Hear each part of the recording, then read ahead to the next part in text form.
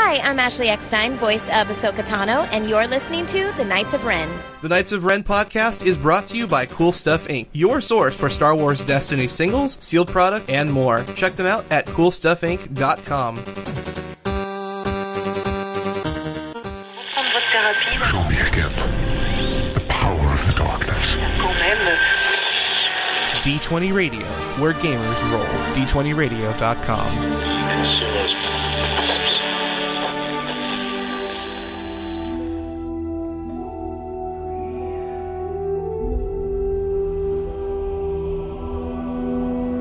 Welcome back, ladies and gentlemen, boys and girls, to episode 310 of the Knights of Ren, and we are so excited. Jay is back with us, and we have a special guest, Taxter, aka Nick, the world's runner-up and a top 4 contender at Gen Con, is here with us, and welcome everybody. How are you guys doing today? Doing good.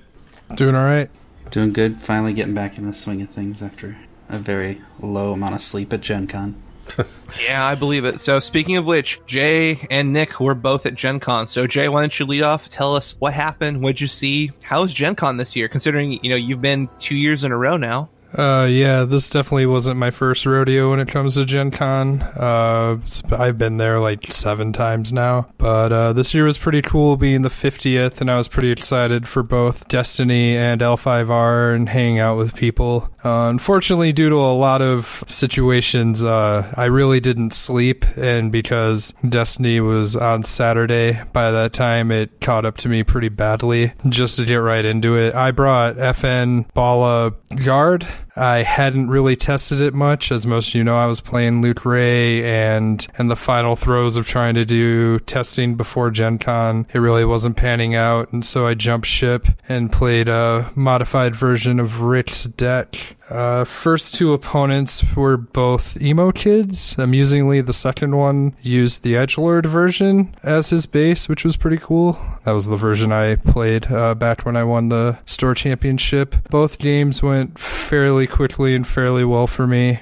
So after 2 rounds, I was 2-0 and thought, maybe I'm going to be okay. But round 3, I ran into Han Snap, which is a deck I have never played against, ever. I had, heard rumors of it in passing, but wasn't even a list I would think to have tested against. So it's one of those things where, with how little sleep I had, it was very hard for me to kind of, figure out the best course of attack and what cards it was going to be using and what to do, and he shielded an incredible amount before I could do any lasting damage. I tried to take out Han first, and it looked like I was going to be okay, but he managed to stabilize, and eventually he just chewed through me, and I lost the attrition war when he rolled a very good spread off of Snap. So at that point I was 2-1, and then in my 4th round I played one of our fans, and he was playing Pomaz in one of the most devastating games I've ever had in Destiny. Turn 1 he thermaled. Turn 2, he hit and ran into both of Poe's 3-for-1 range damage. Bear in mind, on turn 1, I had enraged twice to try and get a resource lead. That obviously didn't help my situation. Turn 3, he hit and ran into both of Poe's 3-for-1s again. And keep in mind, Maz was making money and shooting me for 1, and they didn't even need to synergize. He was already tearing me in half. And then he followed up with the extra money that he made from before logisticsing with Planetary. And all I can say about that round is at least I lost so definitively that there really wasn't a lot of maybe I could have. It was a slaughter. I did manage to get to Z6 Riot Batons out, and I thought there was some hope in there, but no. So after that, I decided that the prospects of me day 2ing were very low, and unfortunately I had a really early flight. So unless I was extremely confident that A, I could day 2, and B, I'd do well enough in day 2 to, pay more to move my ticket, which I didn't. I decided to take another look around the show hall and see some friends and get something to eat and just kind of enjoy the rest of my time instead of trying to claw my way through the rest of the event. So I dropped, but our buddy Nick here, he did a bit better, so I'm going to pass it on to him. Yeah, so funny enough, I almost dropped game 1.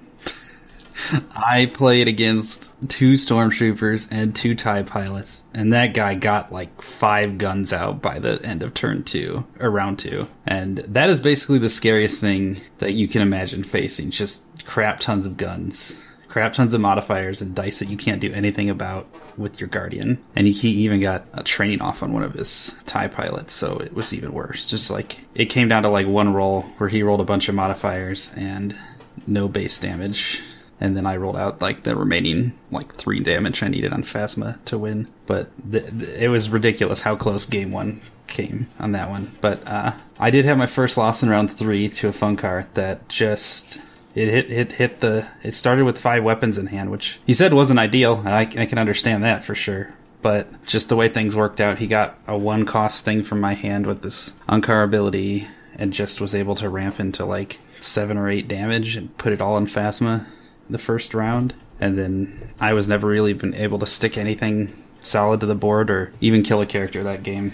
It just, everything went off for Funkar in that one. That's kind of what the deck does when it does it right. But after that, I got a Palpatine in one of the, somewhere in there. I think that was round 2. I think I faced the Han Snap that Jay faced at some point, and that was pretty easy. I think I did 7 damage to Han in round 1, and it just... I think that matchup's still pretty good for me either way, because it doesn't do a lot of direct damage, and I also have Sabotage, so even when it does get the planetary uprisings out, it's not really a problem. So that one wasn't too bad. The other one that I had that was really close was in round 5, I think, versus another Funkar, and that was somebody that Sugi knew, at least. He said he knew Sugi from your local meta, and that game was ridiculous. Just, I was like within 3 health from death after just like a super ridiculous Funkar turn, and it's like, I don't know how I can come back from this, because he had like 8 health left on FN, and then the next turn started. I rolled out because I had gotten to go first, and I just kind of rolled the nuts on him, and it's like, well, I guess it kind of comes back around. It's just destiny for you. You roll the nuts, I rolled the nuts, I rolled the nuts at the right time, and it worked better, I guess. But it's like that, just some of the games. I didn't actually face any Pomazes in Swiss. I did face an Emo Kids, which is pretty good for Phasma as well. And in the last round, though, I did face against Joe, Honestly Sarcastic, who ended up winning the whole tournament. So he was 6-1, and I was 6-1, and he had gone 6-0, so he was pretty positive that either way he'd make it in. So this is like, oh man, this guy that I played him the week before in the Artifice 3 TTS tournament with my deck, and I lost a 2 out of 3. We went to game 3, but I lost a 2 out of 3. And so like, this is like the rematch. It's like, I don't want to have this rematch right now, because this is what determines whether I get in or not. And he did not get any Boundless off. That was very helpful. And it just kind of came down to a really slow, thoughtful game. Like, it was a great game.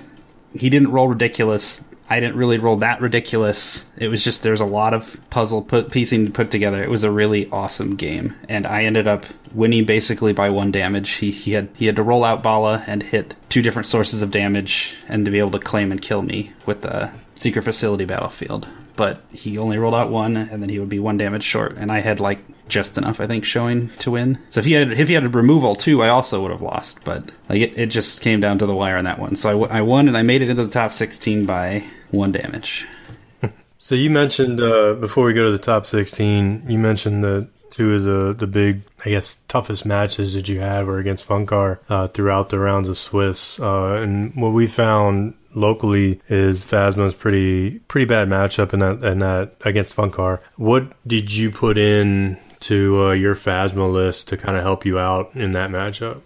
Sabotage is probably the biggest one that can kind of help out with either the Imperial inspections or the salvage stands if they're not getting the inspections out, but to just be able to keep your money for later rounds. But the Sabotage is also extremely good against Pomaz for the planetary uprisings as well. So I think Sabotage is a great fit for the deck for the weekend. Did you up your curve at all on the upgrades in addition to that? Maybe trying to squeeze in 3-costers like rocket launchers or anything like that? I had tried that a few weeks ago at the local store championship, and that was like the worst tournament I've ever had in my history of Destiny. I got destroyed by Funkars. I had rockets and Z6s in there, and I just could never pay for the rockets, and if I put a rocket out, then whoever got it just died, and it just felt awful. So I just tried to trim down the list first. And more so, my strategy was just killing Ankar first. Because what Phasma needs to do to be able to win the game is to get upgrades on the table, keep them on the table, and just ramp out for those big, like, 10 damage turns where you're just rerolling, like, 4 times to be able to get the big damage. So I have to get to that place to be able to even think about winning the game, and therefore I took it on. I'm just going to lower my overall deck cost a little bit. Still have some 3-costers in there if I need them, because was still running the Riot Batons, but then actually mostly going for Ankar first. In addition to that, you had mentioned, in some of the talks after the Gen Con tournament that you felt that you had a pretty good matchup against Pomaz. Is that, again, also with the just the Sabotage, or what else thinks you put you over the top there? Sabotage definitely helped. Me kind of learning that I should just always pick their battlefield, regardless of, like, whether it's the Emperor's Throne Room. It's like, it feels kind of bad giving the Throne Room, but honestly, what I need to do is, as Phasma, I need to race them. Like, I need to kill a character before they kill all my characters. I need to get guns out, I need to go fast, I need to kill somebody. Actually, one of my best matches, most interesting matches that happened was when one of the cash tournaments, I was placing against a Pomaz, and they hit Thermal, U-Wing, round 1. Round 2, I think I might have Guardian something, and then they hit the other Thermal with the Claim, and both my Guardians are dead. O has 5 damage on him. Phasma has 3 upgrades on her, but he had claimed, and I just kept re-rolling 5 times, basically, and I killed Poe round 2. So I'm sitting there with Phasma with 6 damage on her. My whole team has been destroyed by the area damage, but I still came back and won the game because Poe died on turn 2. And Maz was able to do nothing. I had salvage stands out, so I was able to keep the resources down so Maz could never actually put a real upgrade out. And I'll say salvage stand is probably the other card that's just absolutely amazing. If salvage stand does not exist, I don't think Phasma would really be able to compete with anything in this top field as well as it does. Nice, very nice. I guess we can move on to the top 16. What place did you get into in the rankings there? I was the 8th seed, I think. Yeah, I was seed 8, so I played number 9, which was a Pomaz deck. But it was a Pomaz deck running Frozen Waste and a lot of control cards. It was running Lone Operative for, like, heals and melee damage to be able to remove hunker downs. It was running a 1 second chance. And the guy even told me he didn't even use second chance the whole tournament. He used it twice against me in one game with Sabotage or Scavenge. And that was one where I got Poe dead pretty early. I had Phasma sitting at 1 health and 2 shields for, like, the entire last half of the game, and it was basically just grinding out damage against Maz with a bunch of healing stuff, but she never really got any good damage upgrades out. And then the second game of that match, I was able to kill Maz even faster, and she was dead by mid-turn 2, or round 2, and then, like, Phasma's pretty good at being able to control Poe. I think he was running retreats. I think he was just running hyperspace jump. But I will say, retreat is the one card that really makes the matchup versus Pomaz awful for Phasma. If they get a retreat off on round 1 or 2, and you can't, like, salvage stand the resources down so they can't do that, it is basically, that can win them the game right there, just that one move. Luckily, in the ones that I won against Pomaz, that did not happen. They got a few hyperspace jumps off, but not at times that really, it more was a defensive one than it was for anything to keep them rolling. So I like the games versus Pomaz in the top 16. I'd say I won by quite a bit, even though Phasma only had 1 health left. The fact that she was still alive meant that they didn't have much of a chance. And then in the top 8, I fought pretty much the only other unique deck that was left in the thing, and that was a FN Elite Kylo and a Stormtrooper. And this deck was pretty cool because I feel like it had a lot of tools that could do really well against some of the other top meta decks. You have Kylo's ability, which is really good against, like, the decks running a lot of 2 and 3 costs, or Pomaz running some 4 and 5 cost stuff. It was running holocrons, and it was only running, like, 8 weapons at most, I think. Just kind of like your standard redeploys. And I don't even think it had rocket launchers. So it was really more about, like, sticking weapons on FN. And, like, it was doing, like, weapons on FN, holocron on Kylo, just kind of making 2 characters these huge threats and having 2 best defenses to be able to just sack that Stormtrooper. And he was even running the price of failure to be able to just, one of those 2 big threats dies, you can stand the other one up and keep going. It was a pretty good matchup for Phasma, though, because Phasma, there's a lot of paid sides in those dice, and the non-paid sides are the low-impact sides, so the idea was just still keep control of his money really hard, make him pay for his pay sides, don't Guardian those, and he never really was able to ramp a whole lot. The first game, he got a lot of holocron stuff out. Well, he put 2 holocrons out. I think he only ever got a force throw out, but I had killed Kylo pretty shortly after that happened. In the second game, I killed Kylo first as well, but I was able to friends in low places to remove the price of failure out in his hand right one action before he was ready to play it. So that was kind of brutal because that was his one way back into the game. But overall, I think that was a pretty good matchup for Phasma. Any deck that tends to play fair with damage like that is a lot easier for Phasma than stuff like Pomaz and the Rainbow or the Funkar, where they can just start throwing damage at you that you have no chance of mitigating. And then in the top 4, there wasn't a whole lot to say. It was basically just a beatdown. I killed Bala really late in the first game. I think I actually ended up killing Bala, the Night Sister, at the same turn, but not after he had already reactivated Bala once or twice already at least on my Stormtrooper. He was just rolling pretty well and got a lot of good stuff and was rolling really far ahead of me in the damage. I wasn't putting enough damage, and I don't know. It was one of those games where you're playing against FN and you're like, yep, there's not a whole lot I could have done this game. If you're playing against a Vader deck, you're playing against Pomaz, you're playing against anything else, if the deck does that to you, it doesn't really matter. That's how that'll just win any game versus almost any matchup. And that just kind of happened. And it kind of happened 2 games in a row. And it felt kind of bad, but I don't think Phasma's actually that good of a matchup versus the Rainbow FN deck there. And which pilot were you playing against in the top 4? That was Mike, who was Bobby Sapphire from the Hyperloops. Was in the top 4. Cool. So, I guess you finished out the whole top 16 in 2 games on each match? Yep, 2 games in the top 16 and the top 8, and lost 2 in the top 4. So my only losses that day in the main event were to FN decks, though, which makes sense. Yeah.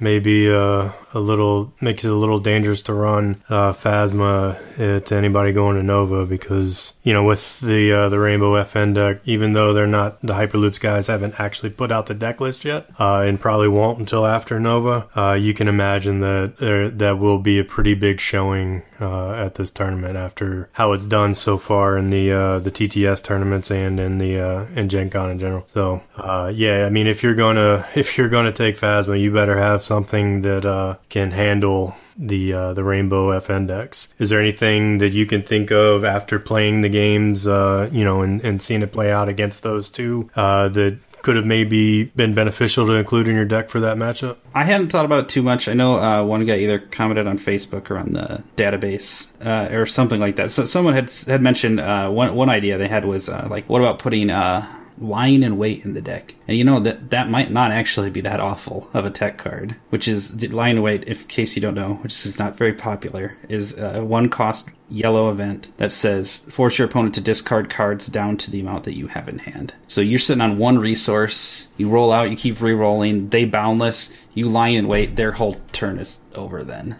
That could be an amazing counterplay. I don't know how often you'd ever actually be able to do that, but it does sound like a pretty cool card to be able to use against FN decks. At least it's something to try out in testing. Yeah, but I don't know that I would really say you should try to play Phasma in a really heavy run of those Rainbow FN metas, because it's just kind of a faster, more deadly deck than Phasma is or can deal with on average. Certainly, you can win. You can win versus almost any deck, but it's just that if it hits everything it needs to, there's not much you can do. You just kind of got to pray. And I'll say I did not test a ton versus Rainbow. I not really played much Rainbow myself, which is part of why I didn't pick Rainbow to play, even though it's probably arguably the best deck in the set by now, I think we could probably say. But I mean, I didn't have the reps with Rainbow, and honestly, I didn't want to play a mirror match with that Rainbow. That's just sounds awful, because it's just who gets the right cards, who gets the right things. I really do like the Phasma matchup for Rainbow. I didn't actually get any, but I really like it because there's always kind of this mind game of well, are you going to Guardian? Or am I going to roll out and then you're going to Guardian? Am I going to pass? Are we both going to pass? There's some just weird stuff that can happen with Phasma and matchups when you have 2 people with 2 Guardians out there. All right, so something I'd like to hear a little bit more about that wasn't really covered by anyone in particular was, what was going on with Destiny outside of the major tournament. We we heard that there was some demo tables. You guys were saying there was some cash events. Like, what else were you seeing at Gen Con? Because we know FFG was heavily promoting L5R. You know, they've been advertising and marketing that for 2 years, and their launch was this Gen Con. But like, what was going on specifically with Destiny during the convention? It felt like nothing was happening with Destiny. It felt like it was extremely overlooked. It was like, you know, we had about a drought of like 3 weeks of no articles. That's pretty much what Gen Con felt like too. You're like, oh, there's no promos? You just have the demos of the original starters? Oh, okay. I mean, the best thing that was not the main tournament was just there were other cash events or win-a-box events that were at least something else to do for it, but in terms of what Fantasy Flight offered, there's nothing. Unless you something else that I didn't, Jay. Yeah, I can't really report anything else that they were doing. I mean, a lot of people were hoping to see some spoilers, which the panel seemed kind of neat. I wasn't able to make that because I was in the throes of the L5R events, but really, as far as Destiny representation, like, outside of entering the event and getting the Vader promo, there really wasn't much else you could, like, find or get excited about, unfortunately. Yeah, they just had the Cad Bane from the pack that they opened out of the box that they had in the display case that we saw pictures of prior to, you know, doors opening for the general public. You know, it really sparked a lot of interest that night. You know, is Empire at War going to be available for sale that day or not? You know, that was kind of quickly shot down. You know, our friends over at Jedi Trials, you know, said that, you know, hey, we got an email saying that it wasn't going to be, you know, the spoilers were going out to the various outlets, and they didn't want to step on everybody's toes, I guess was the, you know, what they put out. But personally, I think they wanted to concentrate a little bit more on the L5R launch, which was extremely successful from what, you know, all reports that we got out of there. I mean, they had a 700 person tournament for the first tournament there. So, you know, they probably just had to pack a lot of L5R and just had to be, you know, judicious with what else they brought along with them. So, I mean, the panel, you know, you had, you know, Lucas talking about that the release date was going to be very, very, very, very soon, which actually came out today as the 14th of September. And then they had a fan with a couple of cards for Empire at War, but other than that, I think that was pretty much all they really talked about for it. You know, I'm honestly a little surprised we didn't hear anything about the next set after Empire at War, because if you look at it like time-wise, if they were actually trying to release something by the end of the year still, for they said the no base set would be in Q4, I thought. And if they did that, then it would line up about when they announced Empire at War at Celebration, which is like just before Spirit of Rebellion dropped. So I was a little surprised we didn't get to see that. But yeah, I mean, with the September release, a mid-September release for Empire at War, I mean, it puts it pretty. I don't feel that they would be able to put out anything by the end of the year for Set 4. Personally, that puts it at just 3.5 months left of the year. Could they really get another set in there with Christmas coming around the corner? I mean, it'd be great to hit right at Christmas. That would hit new packs from Set 4 and everybody's stockings. That would be great, but we'll see what they have in mind. So one other thing that happened at Gen Con, I don't know who did it, but so Lucas, game 2 of the main tournament, comes up to me. I'm in the middle of my game. He's got 2 deck lists. They both have my name on it. One of them is not my deck list. It's like emo kids, and it has a made-up email that's like Obi-Wan@yahoo.com, and like Obee, my last name. So it was kind of silly, and it's like, what is this? So if somebody out there is trolling me, that was pretty good. But I'd like to know who it is sometime, just to give you a little high five or something. That was pretty fun. And then in the top 16, yeah, they're like, "Oh, we're gonna get him. We're gonna get him disqualified for not playing the right deck." But in the top 16, like when they were giving out the deck list for everybody to look at, they pulled out the troll one and handed it to my opponent, and that was pretty funny. It's like, yeah, you might not want to look at that because that ain't gonna be helpful. And then he just looked through my deck itself, but then they found the other one later. But that was just a little silly story. I don't know how it happened or who did it, but it was pretty funny. All right, so it sounds like Gen Con was a lot of fun. Nova is right around the corner. Rick is going to be there. There's going to be a panel, and he's going to be discussing some history about Destiny and things of that nature. So we're really excited to send him out and, help support, the second biggest event that's going to be happening out in, America for Destiny. But today we got a lot of spoilers for both Blue Hero and Villain decks, and we're going to talk about all of those because there's some really neat cards, and I'm probably going to consider building some hero decks now with some of these. So the first card, maybe. I didn't say I will. I said maybe. Obviously, my go-to villain deck is Unkar Thrawn. Don't get me wrong. I'm a villain at heart. But we got Ahsoka Tano, and she is my favorite non-film character just because she's, in my opinion, really well written and a very interesting character because she's kind of like Anakin's conscience. So it was always interesting to see her and him in Clone Wars like playing off of each other. So we have her card. She is a 13, 17 point, 11 health character. She clocks in with 2 melee damage, 1 discard, 1 shield, 1 resource, 1 blank, and her effect is after you activate this character, the first time each round, you may spend resources equal to the number of dice you just rolled to ready her. So if you run her elite and you have 1 upgrade, you would have to pay 3 resources to ready her. You could max out at 5 dice. So, potentially if you have 5 resources, you could pay 5 to ready her, but she's just a lot of really good things. She's a great point cost, I think, for her health and her effect. The best thing realistically is she's got two melee sides with no pay to resolve. And that's pretty big for hero right now. Is a lot of characters you see like a +2 modified side and then like a 3 for 1 or something where, some of their dice are usable, but you either have to have a resource or you have to have a base damage side. Ahsoka just comes out swinging and she doesn't need any help. She can do it by herself. And I think that's really strong. The discard is nice. I like discard.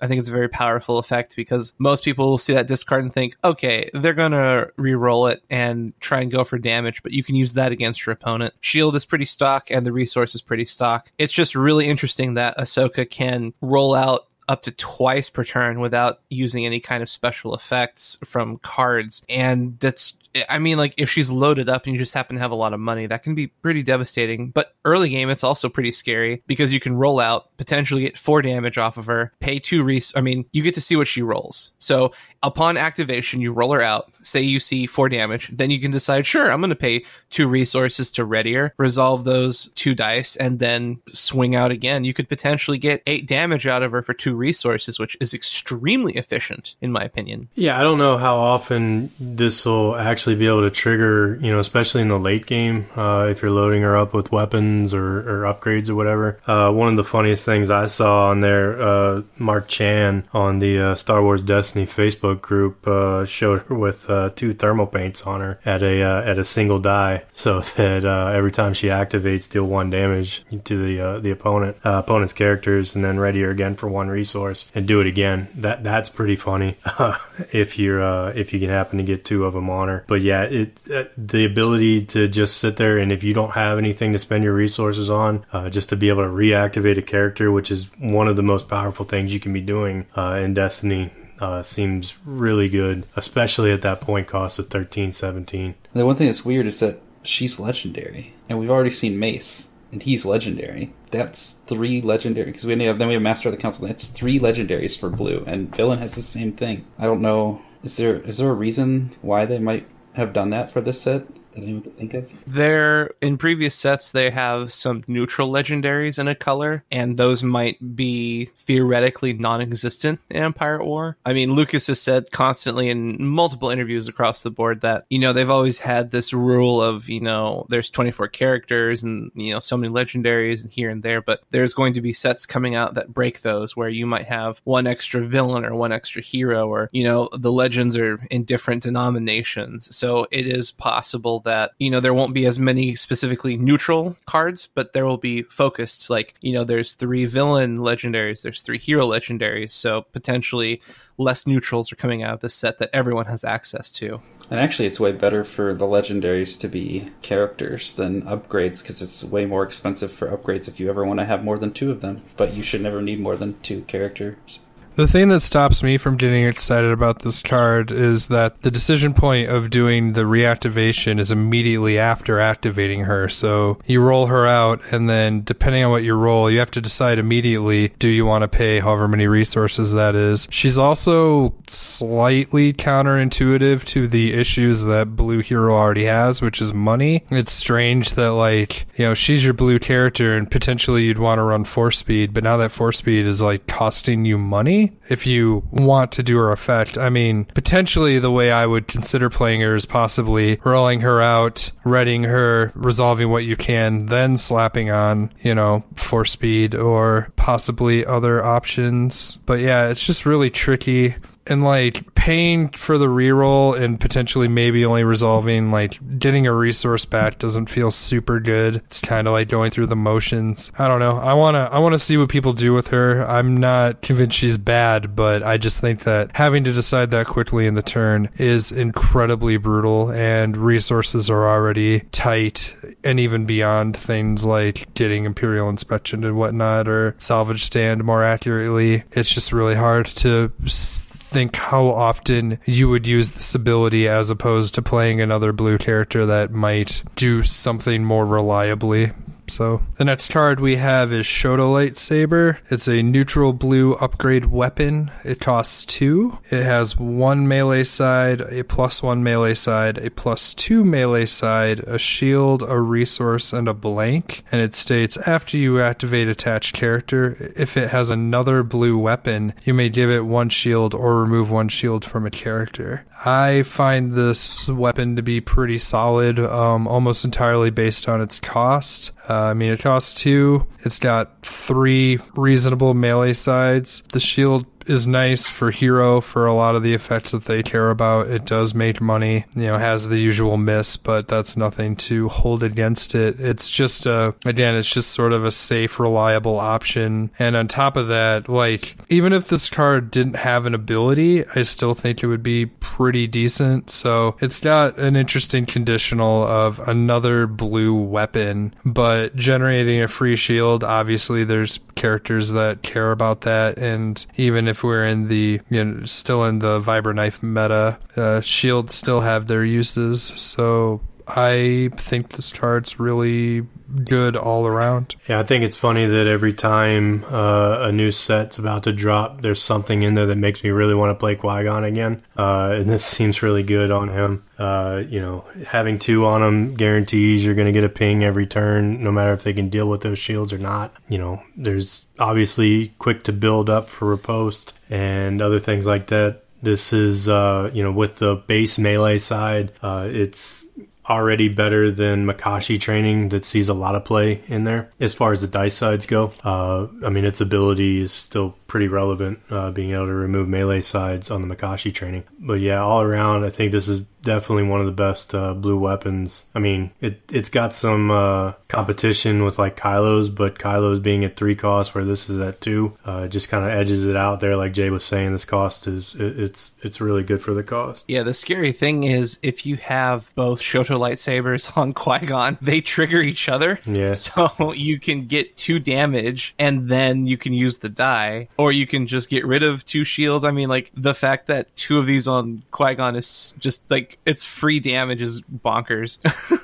I like the card. There's not much more to say. I think it's a very strong toolbox for any deck that uses it. Villains can definitely put it to good use, but it's really nice to see heroes have some options that are cost effective, really good synergy. And I mean, there's nothing wrong with this card realistically, even without the effect. Like, the die phases are great. They give you all the things you want, and it's just icing on the cake. I mean, it's also the first blue 2 cost weapon, which really helps out for some of the other cards we're going to see here. And some other things that's really nice for hero. It's another card that's really great with guard, and it's another thing that can help trigger Destiny to be able to use its die for that. Something you can't do with the Vibra Knife. Right, and it works really well with some of the cards people want to play but haven't, such as your Padawans. being able to put this down for one. If you're running 2 Padawans, having both of these out, I mean, that's really good, I think. So I like where this is going. I've always wanted to play hero. It's just they're just not as powerful as villains in the way I want to play. And we're finally seeing cards that allow me to allow my playstyle to kind of show up and do funny, janky things. And I'm excited about that. All right, so next up we got Lightsaber Pull. It's a 0-cost neutral blue event. Spot a blue character, search your deck for a blue weapon, reveal it, add it to your hand, and shuffle your deck. So yeah, there's not a lot of targets for it yet, including what was spoiled today. Villain has a couple more than Hero does, but obviously Shoto is going to be pretty good for this. It lets you get a weapon if you really want a weapon, but I don't think anything that Blue is doing right now really needs to have a blue weapon early on to be able to kind of add this as the third and fourth copy of that weapon that you need to make sure that you're going to see every game or early every game. What do y'all think? So when I see this card, the first thing that made me laugh was I thought of Lightsaber Pulling a light bow. Beyond that, so being able to just hit the ground running, get a decent upgrade on your character, preferably the Shoto lightsaber, and start swinging is pretty good. You know, it's sort of like hand fixy if you're trying to go the aggro route. Like, this could be good, and that's potentially like emo kids and the like. You know, not sure yet, but it's interesting how it's something you can mulligan through to help ensure that, again, you like get to the upgrade you're looking for, whether it be the upgrade to start with or the upgrade to overwrite into later game. It just kind of makes your deck slightly more consistent, but do keep in mind that a lot of mill decks that have been hovering around, you know, it's getting closer to the break point where mill is finally going to be able to sort of end that turn sooner, which has basically been its issue, where if mill could sustain or get one turn further, it would turn around a lot of its pressure and ability to control the game, and using a card like this only helps them, so do bear that in mind. But obviously this is a pretty much an aggro card in most cases, so you're burning through your deck anyway. I like this card. It's exactly what you want out of a tutor. It targets what you need, but it's not, you could pull out whatever you want. And I think that's good. I think the cost is very fair. I do find it interesting, and a lot of people have brought this up. A long time ago, in a galaxy far, far away, Lucas specifically stated they will not have any tutors in the game, which I didn't like because I'm from a Magic background and I like tutors. So I am intrigued that this exists, because I just removed it from my head that I was never going to be able to tutor anything out ever. I'd have to mulligan or get it out some other way. So seeing this does make me happy, because I like reliable decks. I like consistency, and having a 28 card deck in my head is good, regardless of if I'm facing off against mill, because hopefully I can use this to get the card I need to kill the mill decks faster than they can mill me. I'm just really happy it exists, because if they're going to have tutors for blue weapons, potentially you might have tutors for red weapons, or, you know, events or whatever they can, you know, create and design. So I think this is a really interesting space for Destiny, and whether it's good or bad, we'll see. But I do like the fact that tutors are now a part of the game. So next card is Kanan Jarrus, one of the main Jedi from Star Wars Rebels. He's a 10 health, 10/13 cost. He's got a 1 range side, a 2 melee side, a 1 focus, a 1 disrupt, a 1 resource, and a blank. And he has the ability that says, before you take an action, you may resolve one of this die. So you may resolve one of his character dice before taking any action in the game. There are some really cool interactions with this, such as, like, I want to play this card, and I don't have a resource. I'm going to take my resource that's showing on this Kanan die, and then I can play my card. Or you want to disrupt your opponent and then be able to do something else to be, like, maybe you want to roll out your other character, but disrupt them first before they can hit you with removal. Or you want to focus a die and then actually resolve it. That's also really powerful. aside from like those really niche situations, though, the rest of the card is just kind of like a meh, fairer version of Ray. Like, he kind of gets you a little bit ahead. He can kind of like step around removal a little bit by doing some of his stuff. He can give you a little edge here and there, but he's not really spectacular. He has a 10-13 cost, which is something that Hero does not have at all. I don't know. I don't know where he's going to fit in where Ray doesn't. And I think that's the biggest problem with Kanan right now, is that he doesn't fill the void that he needs to. Yeah, I agree that he suffers from the issue where in a vacuum, I think he's a really, really well-designed card, and I think his ability is really cool and does create interesting situations. That said, I have to agree with Nick that I don't honestly think he's super playable right now, which is unfortunate because I think he, again, is a very well-designed card and would be fun to play, but I don't think his effect is good enough. He's just this very amusing hybrid of Ray and Maz. I like his ability on this die, specifically in the mixed damage suite here. You know, it's exactly what you'd want to do when you have range sides and you have melee sides that you have rolled out. You get to choose. So say you roll him and Sharut out, and you have modified sides and a base side for your melee, but you're sitting with this one range side on there. You can then, resolve that one range die and then get out your melee with the modified side, or vice versa if it's ranged or and a modified range side. So I think this action is actually perfect for a mixed damage blue deck, which also leads in the force misdirection being incredibly good with them. So, other than like the focus being its main draw there, being able to pick and choose and resolve multiple types of damage die if they, lined out that way, makes him a little bit better in Ray's aspect. I mean, you gotta admit, even though it's mixed damage, that dice face or those die sides are 10 times better than Ray's sides are. Unfortunately, Ray's ability is one of the best in the game. So, he does kind of fight for that spot if I'm just picking a blue character that I want to run with, but if you're building your deck around those mixed damage sides or being able to take advantage of his ability, I think he does have a spot. And he might be a decent partner for some of the 20-point heroes like Obi-Wan and Luke. Just like, he might fit in fairly well there as an alternative to Ray. And I think you made a good point with force misdirection. Actually having a base damage, range damage side on your character die could be absolutely huge for some of your matchups. But being able to use the focus into like a Luke 3 and then my ally is a force, that's pretty sweet. All right, so next up we have At Peace, 2 resource cost hero event, which states turn each die that has 1 or more blanks to a side showing a blank. So that's going to be yours and your opponents that are in the pool. So everything just goes to a blank. Immediately what shot out to me for this is if you resolve a force speed special, play At Peace, spend 1 more on, again, the force misdirection to just completely get rid of all your opponent's dice that are on the table.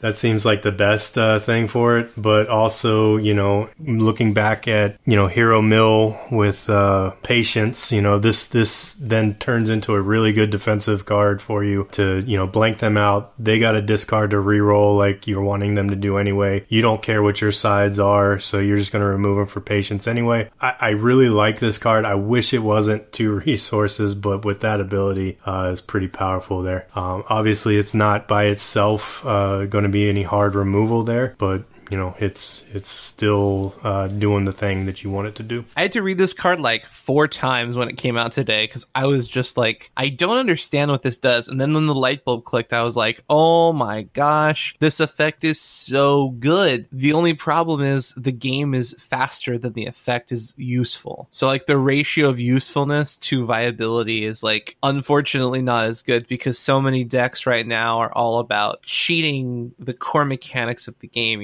Pomaz, you roll out your dice, focus, resolve them. okay, well, then there's nothing to remove or to blank out. You know, FN is going to roll out his stuff and then resolve it. And then there's, once again, nothing to blank out. So I like the card, and I feel like if the meta does become slower, like FFG and Lucas are trying to create, this has more viability. But like right now, in the state of the game, there's not a lot of decks where you can actually capitalize off of blanking out an efficient number of dice versus the resources you've spent, as opposed to actually using like a hard control card, I think. It'd be pretty good against Phasma still, because you're oftentimes trying to roll up to a big board, especially if you know, but that's usually only if you know they don't have resources. So. Yeah, but nobody plays Phasma out here. That's true. I mean, any big gun deck, but if you know it too, you just play around it and just resolve your dice faster. So you have a huge bias, sir, for Phasma, and I respect it, but dude, Phasma can beat anything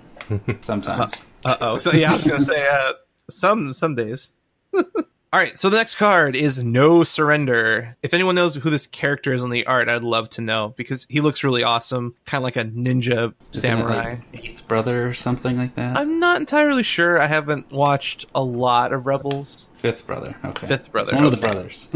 So yeah, his artwork is just really awesome. So No Surrender is a 0-cost, neutral, blue common. It's an event that states, reroll one of your blue character dice, showing a blank, then you may resolve it. I like this card for so many things, especially Palpatine. I really, really, really want Palpatine to like be a thing in this next meta, because I just like him a lot. And the keywords are perfect, because he's a blue character. You reroll his die, and then you resolve it, which triggers his effect. I mean, there's not really a downside to it, other than if you're running like mixed colors or rainbow decks, this is so inefficient and unlikely to be useful. You probably won't use it. But if you're running, you know, a very blue heavy deck, or a mono blue, or I mean, even like a Vader Raider, things that have blanks, being able to mitigate that and resolve within the same action is really, really powerful, because the older version of this card from like Awakening would have said just reroll, and that's not great, because people are either going to outplay you or remove the die. Being able to reroll and resolve inside of one card effect is great, I think. Yeah, and the fact that it doesn't, since you forced to resolve it, you may resolve it, so that, yeah,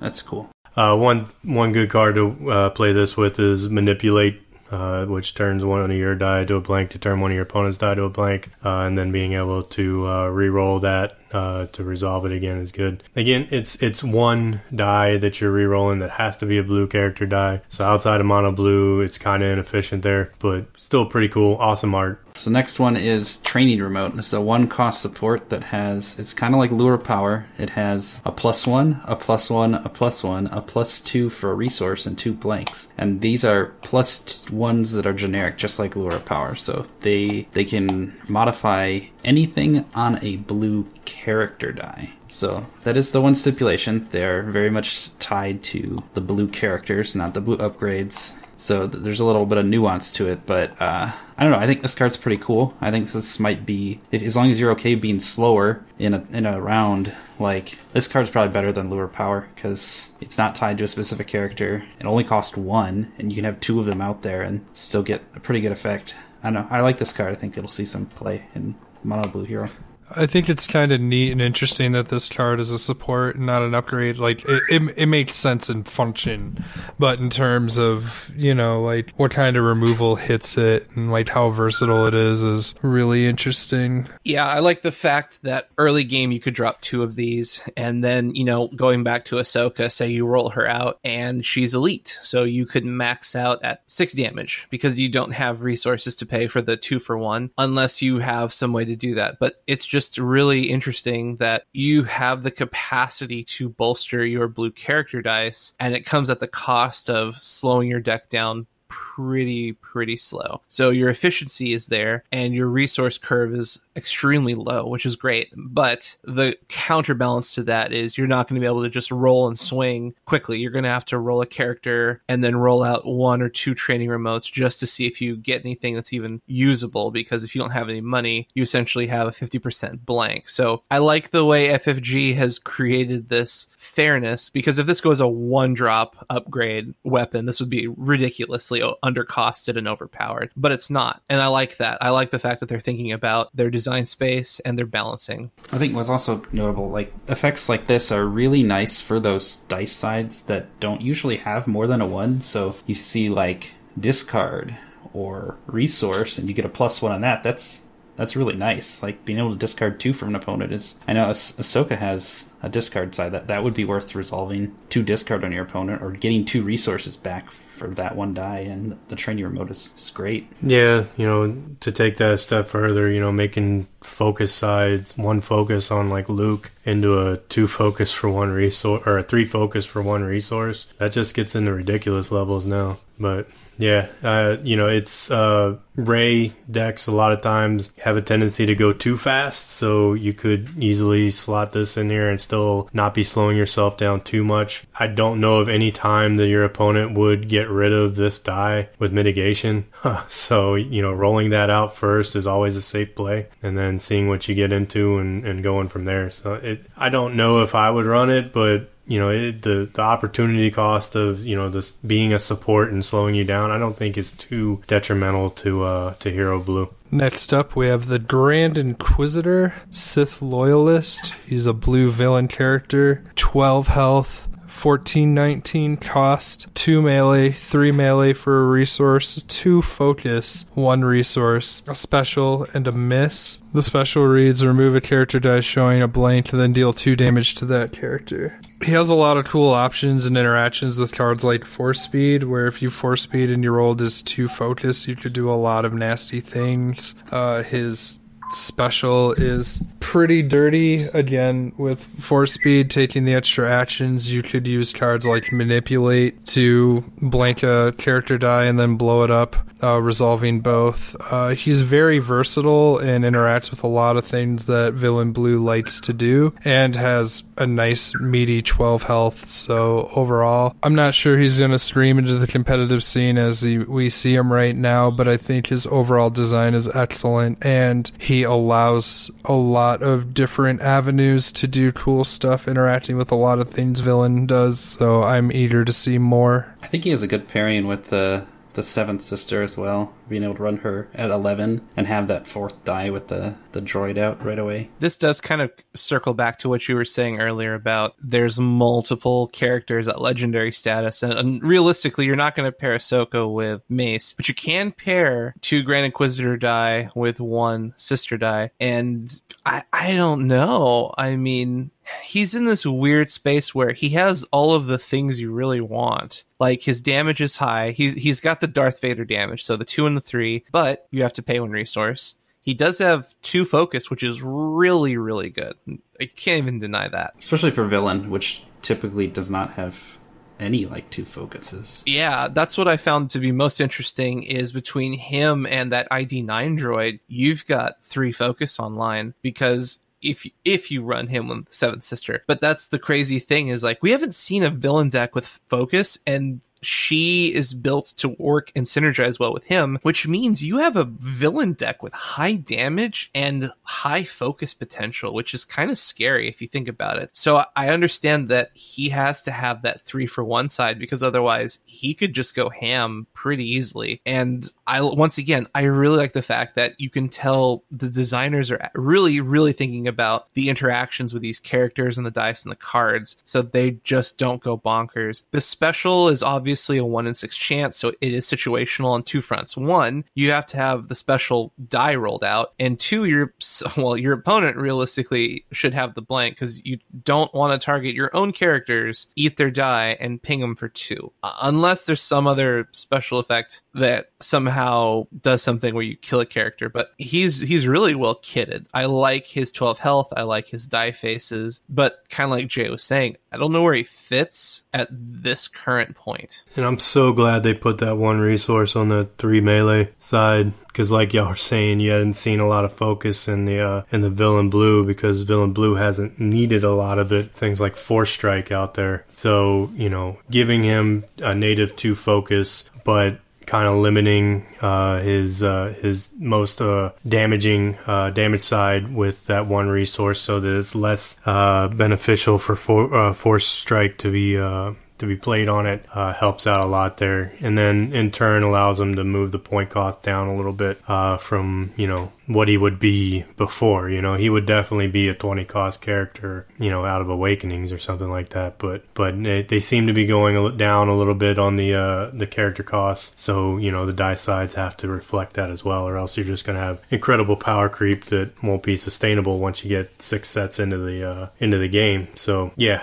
overall I like him. Very, very cool. His art looks like he's doing a force push, which works really well with what his special does here. So yeah, all in all, I like him. Is he better than Vader? Absolutely not, but he is pretty good. All right, so next up we have a target for lightsaber pull, the Grand Inquisitor's lightsaber. I really, really like the design of this saber in the TV show. We'll talk about the card, but like it's just really cool that like he kind of has like the Darth Maul thing, but he can like start to rotate it and stab you or cut you into pieces. Like it's such a versatile tool in the show, and I also feel like it's a very versatile tool in the game. So this is another legendary weapon. It is a 4-resource villain-only upgrade weapon, so it's pretty pricey. This has 3 melee, 3-for-1 melee, plus 3 modified side melee. It's pretty good. 2 shields, 1 special, and a blank. The card has a stipulation of blue character only, and then the special effect states turn a character die to a side showing a blank. Reroll this die instead of removing it from your pool. So yeah, this is a monster of a card for damage. 50% of this die deals 3 damage. Now, of course, one of them is free damage, one of them is 3-for-1, and one of them is a modified side. But still, no joke.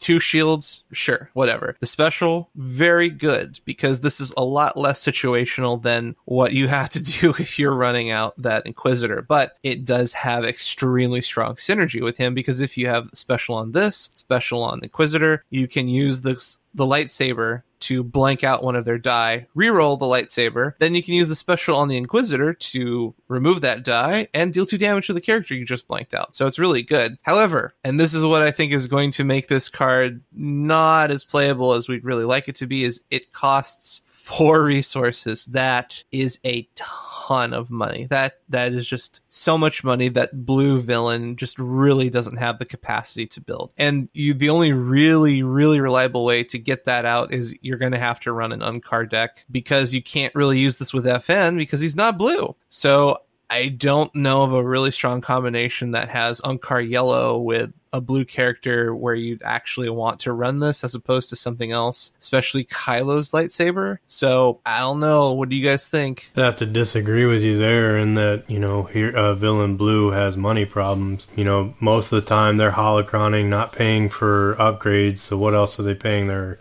resources on other than, you know, doing damage mitigation and whatever?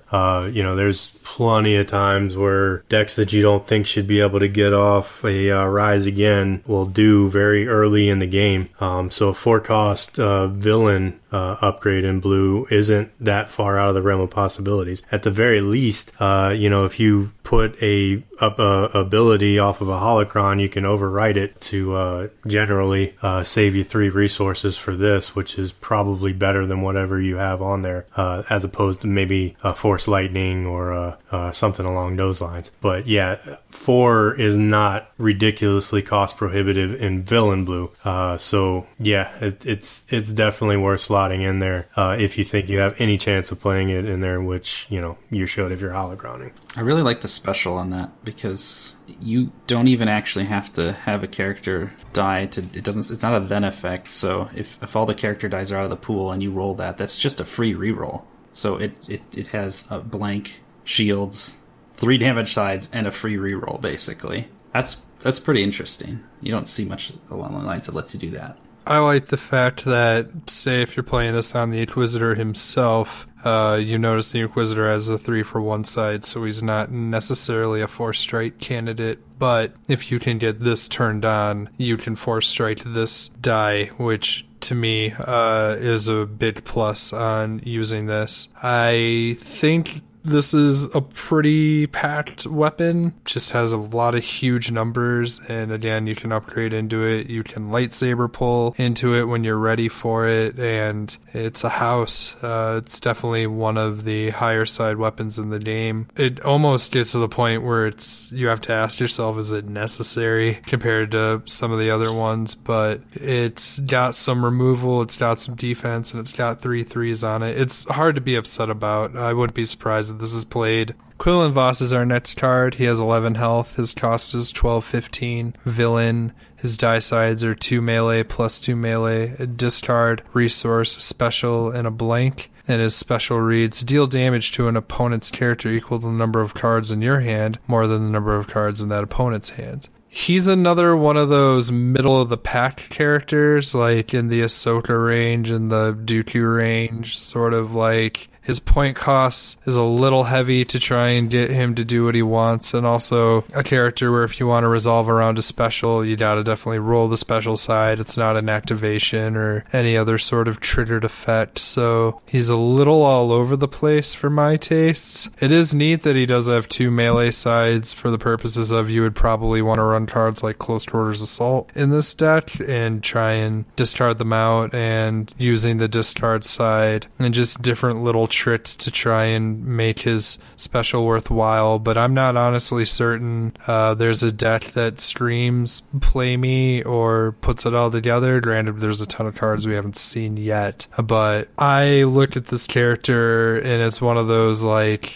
I just kind of go, okay, sure. I think it's finally a good reason to run Emperor's Favor in your deck. You know, it's to get that, increase your hand size by 1 so that you guarantee that special side is going to at least do 1 point of damage, most likely more. But, you know, playing mediocre cards doesn't really scream Play Me, right? So...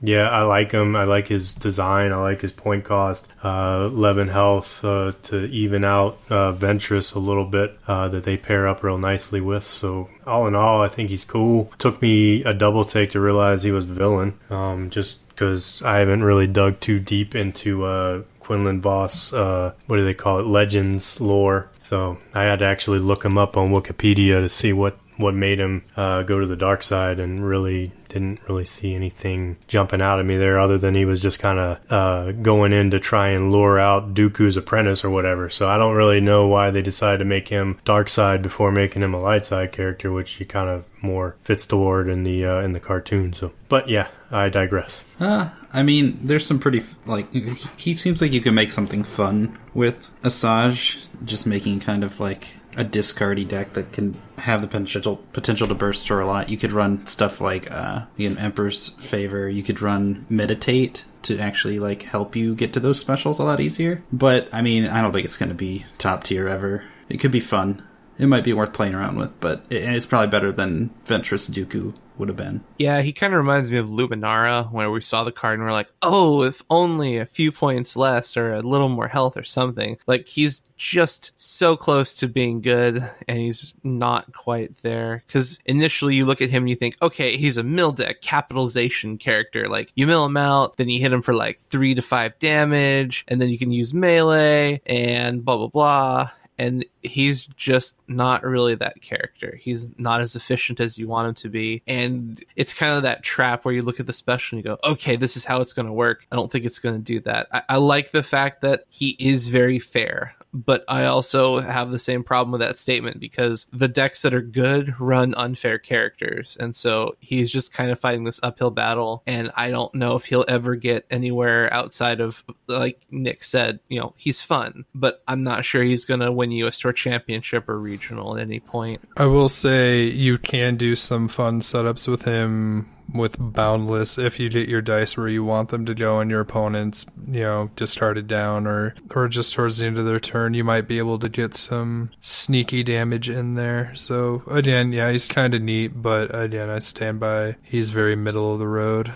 Yeah, so our next card is It Will All Be Mine. This is a 3-cost event, and it says turn each of an opponent's dice showing a blank to any side. Then resolve any number of those dice in the order of your choice as if they were your own. This card is like the biggest like blowout effect card like in the game right now. Like, that could basically turn you from, I'm losing this game, to, oh, well, I'm going to remove 3 of your dice and deal 6 damage to you. Oh, your character's dead. Like, that's ridiculous. Like, it costs 3, which is very fitting for it. And I don't think we're going to see a ton of play for this, but I could see, like, throwing a one of these in, like, Palpatine, and you're like, well, I could keep saving for Rise Again, or, oh my gosh, you just rolled 4 blanks, and now I basically win. I don't know. It's a very intriguing card. I think it's a cool design, and something that cost 3 should have an effect that powerful, I feel like. I'm terrified of this card just because anyone in my local meta knows that I'm really good at rolling blanks when my opponent has Feel Your Anger, and this just seems like Feel Your Anger on the greatest of steroids. So, local meta, please don't play this card. Thank you. I love this card. This is like the perfect amount of control ever, because not only are you dealing your opponent's die, but you're turning it to whatever you want. So you're just kind of adding pain to injury, where I love it. The cost is perfect. It's very fair. It does exactly what you need it to do. And I like the fact that FFG is turning blanks into a usable resource. It's not something you want, but now we've got a lot of removal. We've got control, manipulation, and ways to actually see blanks as a tool to be used instead of this red dash where you're like, well, I guess I'm pitching a card to reroll or just not doing anything, because that's kind of what it's been. It's just kind of an automatic decision. Like, you're either rerolling or just leaving that die, and it's just too late. That sucks. Now you can put some blanks to use with a lot of these character cards. Yeah, unfortunately, I think it's going to take a lot more setup to actually kind of blow somebody out with this. With the villain blue cards that turn things to blank, generally what happens after that is your opponent then rerolls. Obviously they could reroll into more blanks, or they may claim early when they don't want to pitch to reroll and have blanks sitting on the table. Then you can kind of get a couple points out on this. Outside of tricks with force push and force speed and things like that, to be able to get the extra action to immediately go ahead and do this, it's going to take a lot of setup and a lot of your opponent kind of falling into your trap here. So yeah, if it goes off, it will be great and it will be glorious. But just the times where you're just working to get this to go off for your opponent to just kind of ruin your day and then just hurt your feelings afterwards, it's going to feel bad, but if it does go off, it's going to be great. I see it more as something that I would hold on to for a while. Like, maybe that'd be the only card I carry over for multiple rounds if I'm sitting at a high enough resources, and just kind of like waiting, kind of like you do with like Feel Your Anger is a card I really, really hate pitching because it's so ridiculous. If they roll bad, if they roll 3 blanks, you just blow out that whole round. And this way, you blow out the whole round and you deal a bunch of damage to their character, or discard their whole hand, or some other crazy stuff. Like, I think it has more use in kind of waiting for them to roll bad than it does for trying to manipulate their dice to the right spot and then hit them with it. Because again, it's like use the force on with your dice and being like, oh, they just removed it after I did that. That sucks. It's like, well, yeah, that's kind of what happens. All right, so the next one is Kill Them All. At 1 cost, villain blue, deal 1 damage to each non-unique character your opponents have. So it's a really cheap event. Does some area damage, cost 1. I mean, yeah, that's going to hurt like a Phasma deck to be able to just like, oh, well, here's some damage for your Guardians. But I don't know how really strong that's going to be in the end, because spreading damage, 2 damage for 1, it's like a lightsaber throw without any prerequisites, except for they have to be non-unique characters. I don't know if you're getting enough value out of this, unless you're just running like only damaging events in your deck and you just kind of want to be able to burst through things as fast as you can. It's a really nice tool to have against the meta. Like, if the meta becomes 4 character wide decks with like 3 non-uniques, yeah, this card's amazing, and you'll probably see a lot of people teching it in. So it's really nice to have this card available, but I don't think it's going to see a lot of mainstream play for most decks. This card honestly really baffles me because it's designed like a sideboard card in a game that doesn't have a sideboard. There's no situation where you would reliably put this in, even if, say, the meta was 50 or even 60%, like a 4 non-unique lists. Do I think like, oh, okay, now that's the time? It's just so awkward that, often it will be a dead card, and sure, you can use it for rerolls, but I'm kind of annoyed personally that this card even exists just because it's so weirdly specific. And then if I want to go a layer deeper for a card that says kill them all, why is it so specific on what it can hit? That just, it's even like a thematic miss on a lot of levels. About the only thing I can say nice about this card is the art's super dope, and I'm sad that it's wasted here. Could be good in multiplayer formats where you can hit all your opponents with it.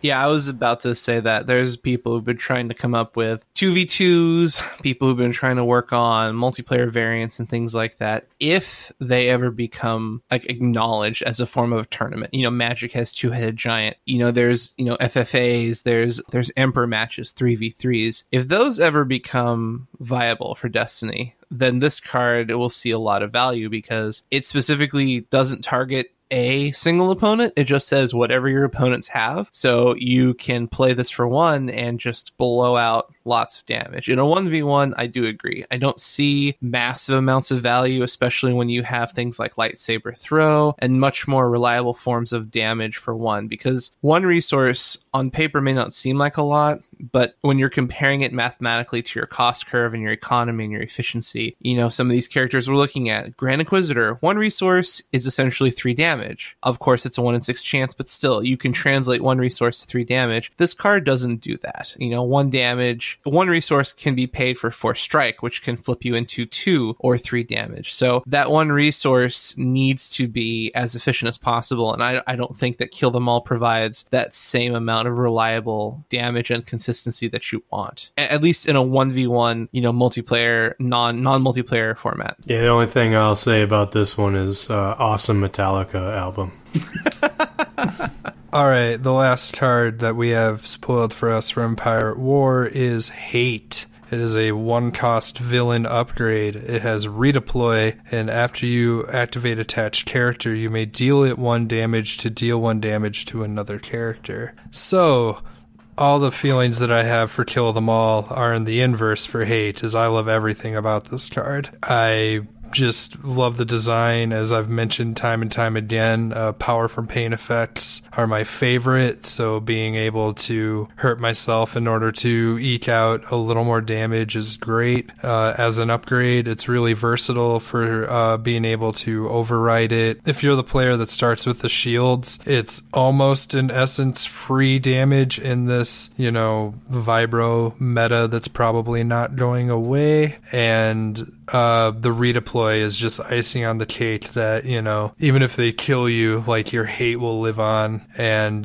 amusingly, that really speaks to the anger that I often feel in this game. So, and lastly, of course, the art's really great. This would be a card I'd love to see, like, an extended or even another interpretation as a promo. I just think everything about this card's cool. I don't know how much is going to get played. I think it's a really versatile card, and it has its uses, but obviously it also can make you lose faster, so it takes a little bit of finesse, but I think it has some real gains if you play it well. Just be well aware that it does hit you first, so in the purposes of like tiebreakers and stuff, it'll kill you. Yeah, this works really well with the Shoto lightsaber that we saw earlier. If you have 2 weapons on the character you activate, you can choose to trigger the Shoto first to give it a shield, and then, remove that shield and deal 1 damage to another character. The redeploy is just funny, I think. Just spreading the hate. So, yeah, I like it. It just seems cool. I mean, it's kind of like, it's not unblockable, so, like, shields, it's really bad against shields, because you're dealing damage to yourself, and if you don't have shields and they do, it feels pretty bad. But you don't have to, it is a May effect. You do not have to do the damage to either character there. I don't know, it's probably cool. There's probably some decks that'll make some really good use out of it. It would be interesting if something like that was available to Hero, because Hero does have a lot more shield, and you'd be able to, like, more reliably be blocking it with the shield while still dealing damage out. But you can't have a card called Hate and put it on Hero, can you? No, probably not. I mean, there's not much to it. It's just really simple, and it pings you and then it pings them. I don't know what else to say. I mean, it is 1 resource, so it's very efficient in terms of cost. The redeploy is probably the most interesting part because it would appear that FFG assumes your character is going to die much faster, and you probably want to keep this card alive. It's really nuts in that you could use this, kill your own character, and then move it over, and then activate the next guy and do it again. Like, it sets up some really interesting combos and versatile actions. I just want to reiterate, this is one of my favorite design cards in all of Destiny. This card's just amazing to me. I think it slots really well into like a 4-character, 3-color deck where you have 2 stormtroopers just passing hate back and forth between each other with the with endless ranks there. A lot of times you get into a situation where your opponents don't deal damage to the stormtroopers until late in the game to try to avoid them coming back from the endless ranks, but then being able to do damage to themselves kind of puts you into when you get to pick when you're going to endless ranks, as opposed to your opponent trying to kill them off both at the same turn. So yeah, just passing that hate back and forth. You get hate out, you get backup muscle, and you get attrition. You play attrition, that terrible card that nobody plays. I love that card. I won a tournament the other night because of it. It's terrible in almost every deck. Almost. A 4-character deck with endless ranks is pretty much the only place it has any use. But like, yeah, with something like hate, I mean, that's just a lot of direct damage that you get for free. And that's what I was going to say. If you've ever played a card game, this is a very subtle but scary effect, because in so many ways, Destiny is not reliable, and this card is 100% reliable. The cost is you have to ping yourself, but you will 100% of the time get a damage. Whether a shield eats that damage or not is dependent on the situation. But in Destiny, like, so many decks and so many players are trying to find ways to get reliable, consistent damage through dice. And this is just, hey, turn 1, put this on a guy. You deal 1 to you deal 1 to them. Like, that's what's going to be really interesting, is especially if you can spread out the damage or heal the damage or shield up against the damage, then you're essentially netting free damage because, you know, you didn't take 1 and they did take 1, or you heal yourself and the same thing happens. Like, you're dealing them damage, you're not taking it, and adding dice onto that means just consistently being able to outpace your opponent. Lastly, probably the best part of this card is whenever you get a kill with it, you can say, I literally hated you to death. As long as they don't have the high ground. Oh, and there it is. All right. Well, that is pretty much the end of the show. Thank you so much for coming on, Taxter. We greatly appreciate your time and having you on the show. It's always a blast. Thank you for joining us. Yeah, thanks for inviting me back. It's always a good time. So Gen Con is wrapped up. We are preparing for Nova, and we are just really excited for all the things coming out with big tournaments, new spoilers, an entirely new set, and we've got some surprises coming up in the next few weeks. If you haven't heard our new show, The Galactic Senate, definitely check that out. It is in the same feed as Knights of Ren. It is really funny. We're totally goofy, talking about all kinds of stuff. We bring on our audience members from Discord and Patreon to talk about pretty much whatever they want to discuss, and it's just a blast. So if you've listened to it and you're interested in joining us, hit us up on Discord, send Sugi a PM. Let me know if you want to come on. Otherwise, thank you for joining us. We hope you guys have a great week, and may the Force be with you.